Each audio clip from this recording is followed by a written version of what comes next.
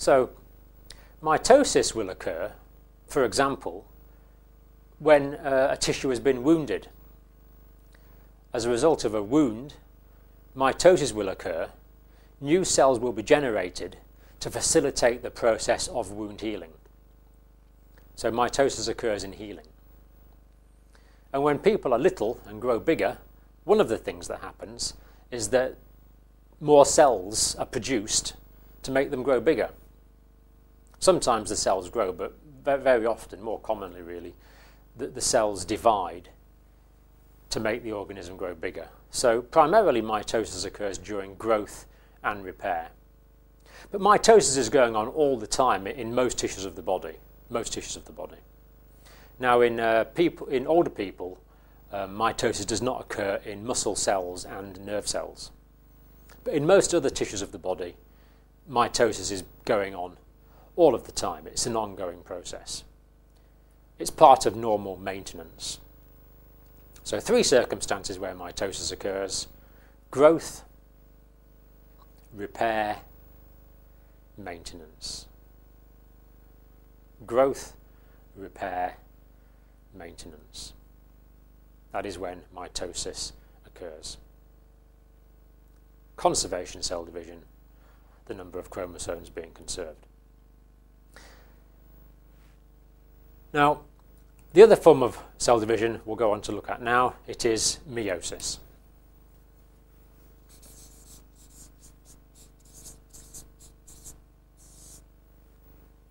And meiosis only occurs in one circumstance, and that is the formation of sex cells, the formation of gametes, sperm cells or egg cells. They're both formed in the gonads of the parent as a result of, or by or through the process rather, of meiosis. And in this case, the parent cell contains 46 chromosomes, but when it divides, the daughter cells no longer contain 46 chromosomes, they now contain 23 chromosomes.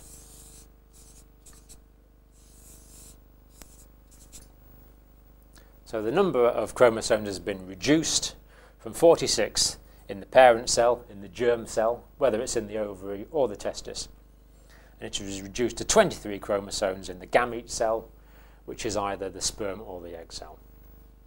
So this process is meiosis.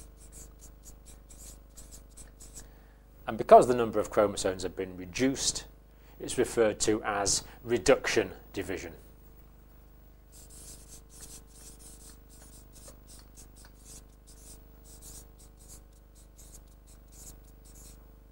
So meiosis is reduction division.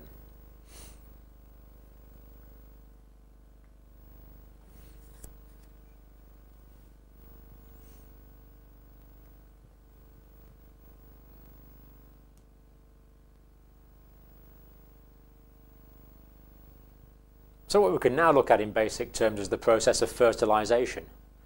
A sperm will contain 23 chromosomes.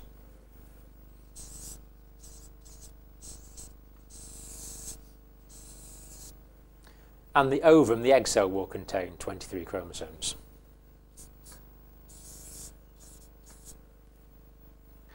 And this gives us a cell which now contains 46 chromosomes again. So 23 from the father, 23 from the mother, gives us a cell which contains 46 chromosomes again. This fertilized egg cell is referred to as the zygote.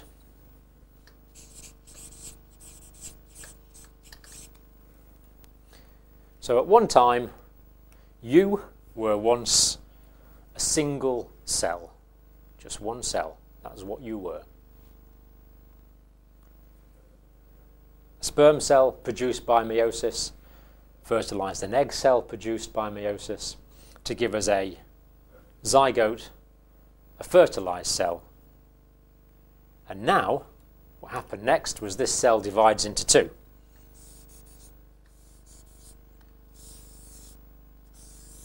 To give two cells, each containing 46 chromosomes.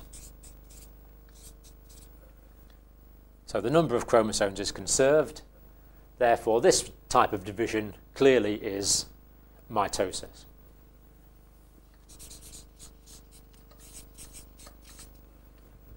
And then these two cells divided again.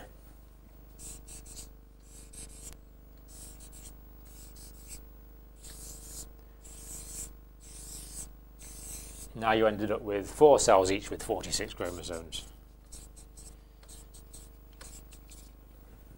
Then each of these divided again.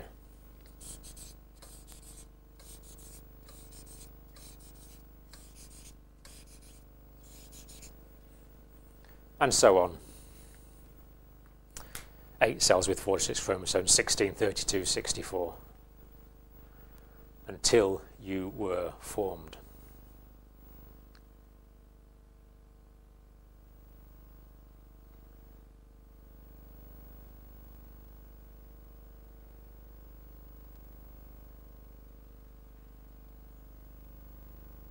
So the growth of the baby in the uterus takes place as a result of mitosis.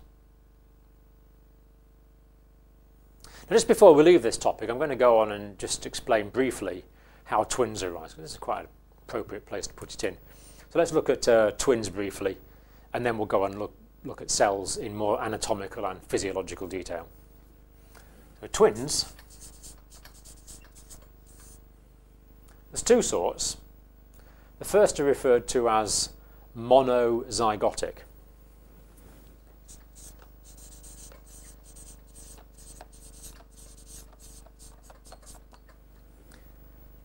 Monozygotic.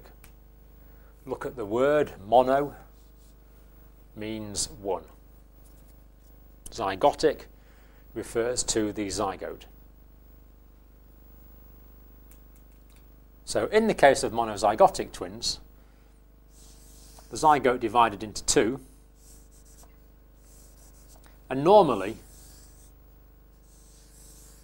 those 2 cells should stay together and then divide into 4 to form one cohesive body.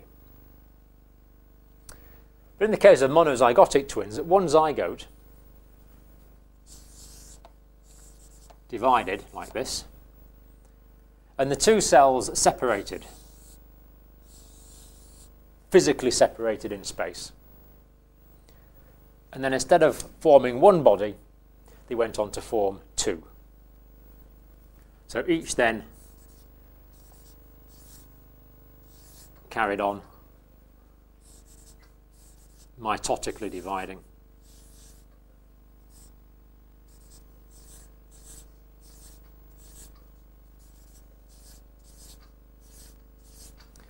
To produce 2 separate bodies.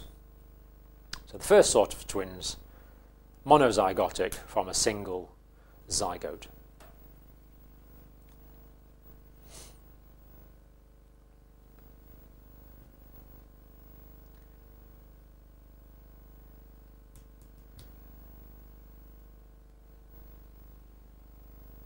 Second sort of twins are called dizygotic twins.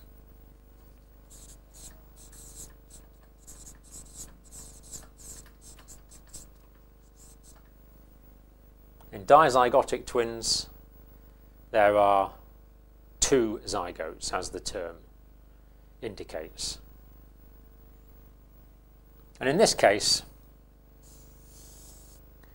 the 2 twins originated from 2 zygotes because 2 eggs were fertilized by 2 separate sperms. So there was always 2 zygotes in this case. So one sperm fertilized this egg, another sperm fertilized this egg, and then of course they go on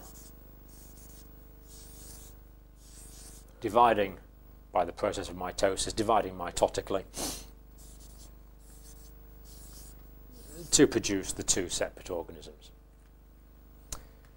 So monozygotic twins share all of the same genetic information, therefore are always of the same sex, therefore are always identical. Dizygotic twins, though, come from different zygotes and different sperm.